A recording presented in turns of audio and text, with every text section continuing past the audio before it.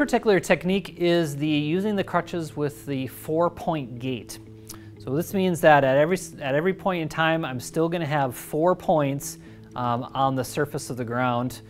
meaning that both of my feet and the crutches. So this is a progression from the tripod method, which means that at some point in time, I'm going to want to become more weight-bearing on the injured area, but not fully weight-bearing, which means if I'm fully weight-bearing, I can get rid of the crutches altogether. So what I'm going to do here is, if it's my injured leg, I still kind of don't want to put full weight on this yet, but what I'm going to do is, so I'm going to step forward with my slightly injured leg and forward with my opposite crutch.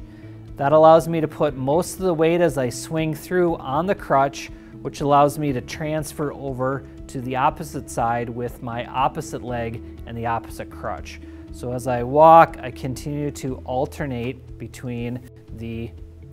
right leg and the left leg, alternating the crutches back and forth. So here again, I'm going to go forward with this leg, forward with this leg, forward with this leg, all the time still putting a lot of the weight and pressure on the crutch, but still minimizing the amount of pressure that's going on that injured leg.